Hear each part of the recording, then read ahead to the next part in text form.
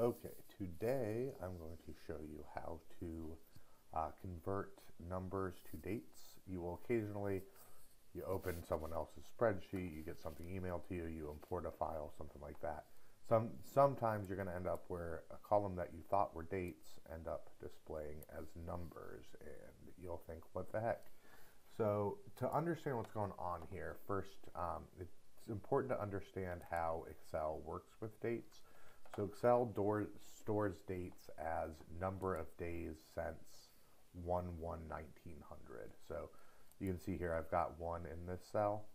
To convert a number to a date, you're just going to select the cell, go to Format Cells, and you'll notice if I change this to a date, just select date as the format, tell it OK, converts it to 1/1/1900.